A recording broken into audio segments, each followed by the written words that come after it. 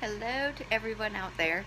So this is my first actual video. I'm going to try to do a short review.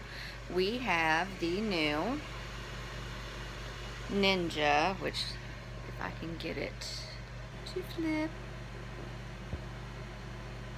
And of course my phone doesn't want to work right now. So we have the Ninja Foodie Grill. Right now I already have it preheated. You just turn it on. I have it on grill to the max.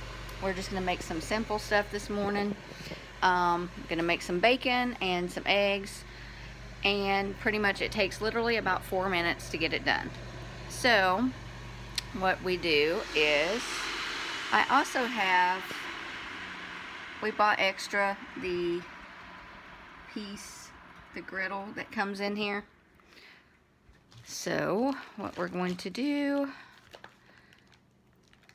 is we are going to take the bacon,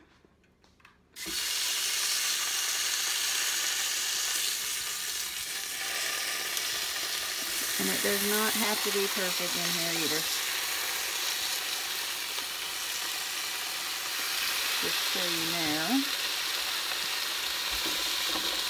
But this whole thing is only going to take about 4 minutes total. So we have that added. Now we are going to shut the lid, but we are going to bring this down to 4 minutes.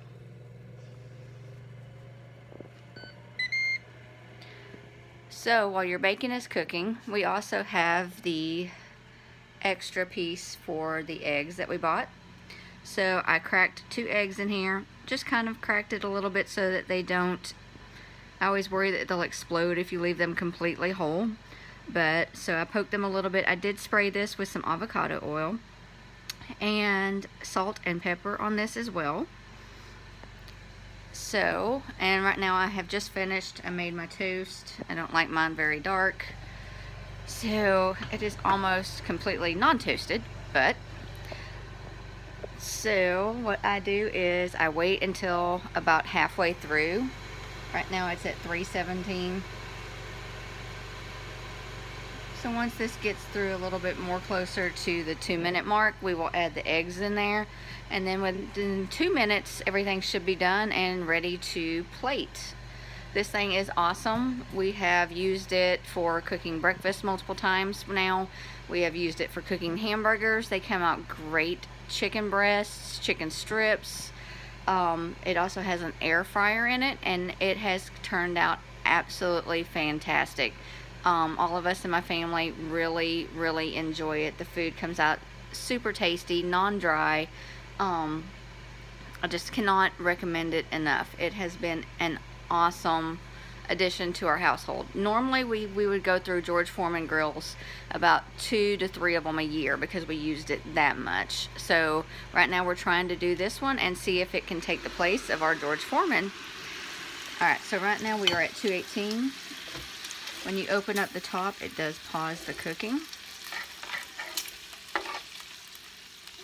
So I'm flipping these. You do not have to flip these, but it's one of my OCD things, I guess. So there is that. Now we are going to take, usually I only do 2 pieces of bacon, but of course my dogs are like, where are my food today? So they're getting a piece of bacon. So pretty much I'm just setting the eggs into there as well, shutting the gate back down and let it finish cooking. Hopefully that did turn to where y'all could actually see it. We also did, like I said, we got it, and we got the extra accessories. So with our extra accessories, we did get the griddle, which you can use for multiple things. We also got the egg holder pan that you just saw. An awesome thing as well is this is a plug-in temperature gauge, so it plugs into the machine, and then this is the meat probe that goes into the meat, and you can program it to stop cooking once the meat hits a certain degree. It has been an awesome accessory as well. We also have the skewers, which we have not done yet. So it comes with a set of skewers. We're hoping to use these before too much longer.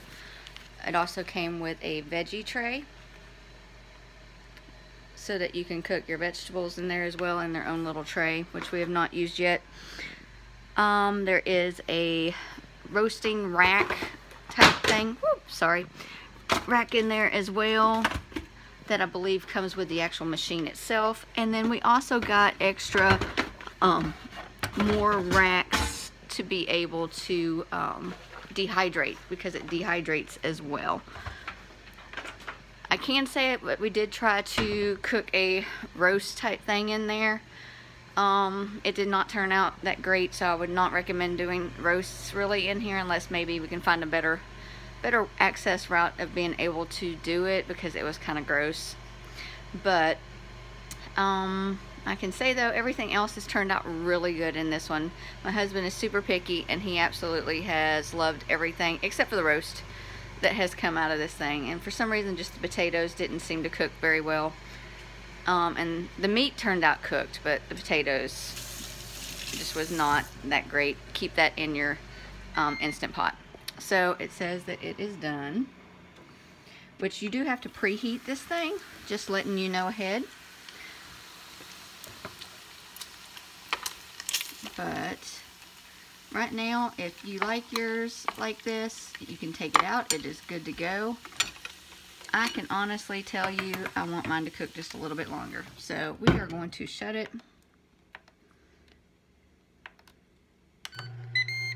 And we're going to throw it back on, which if you shut it quick enough, you can just bump up a few more minutes. But if it cools too much, it will have to heat up again for a moment or so before it cooks in again. But it is a preheat item. You definitely want to preheat it before you put any of your food in there. It definitely helps it to cook evenly and quicker. I was definitely one of those that I love the George Foreman because I could just grab frozen out of the freezer, throw it on there, plug it in and go. But with this one, I do have to wait a few minutes, but I have discovered that if I go ahead and plug it in and hit preheat on it, or bump it up to whatever degree that I want it to go to, it gives me just those few minutes to get my food prepared and ready to go into the grill itself. So, but like I said, it does have an air crisp, a roast, a bake, a dehydrate, and you have the grill levels that you can do between low, medium, high, and max. You can also change your temperatures completely here and add or subtract time over here as well. This is your temperature IQ, which is the plug-in piece that plugs in right here, and it goes in the machine and it does not melt. The bands on it are made to withstand high heat. So we're just gonna peek in here. How is it doing? We are definitely almost there. This one is almost completely done. I'm an oddity. I like my meat just a little bit browner on that one. My husband and my kids would be like, oh, that's enough, pull it out now. But I like it just a little bit more. So, and once we pull it out, we will get it onto the plate and be ready to go. So this is definitely a very quick process. The only thing that I can say, sorry, trying to open up the cheese as I'm doing this. I should have had it open already. If you have a lot of people, it is definitely a small amount of space. So it's definitely nowhere near some of the George Foremans that we had on the amount of space that you can cook in it. It is definitely smaller. Alrighty, so we are looking done. So what I am going to actually do is I'm going to set this here for a second.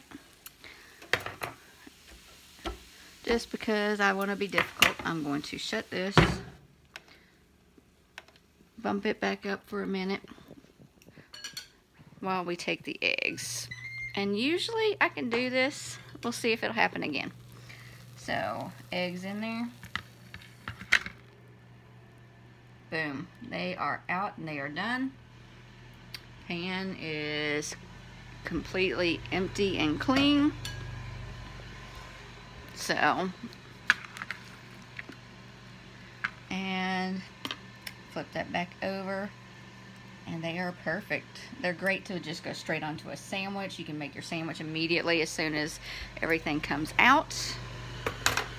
So we are going to turn this off.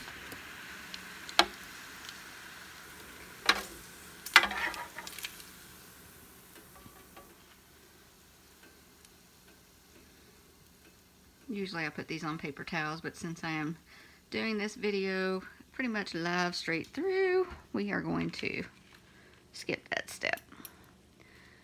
So pretty much there you go. Within about 5 minutes or so, you can have everything done. I have my toast over here, I have my eggs and my bacon, and my plate is ready to be ate, and it turns out really, really good.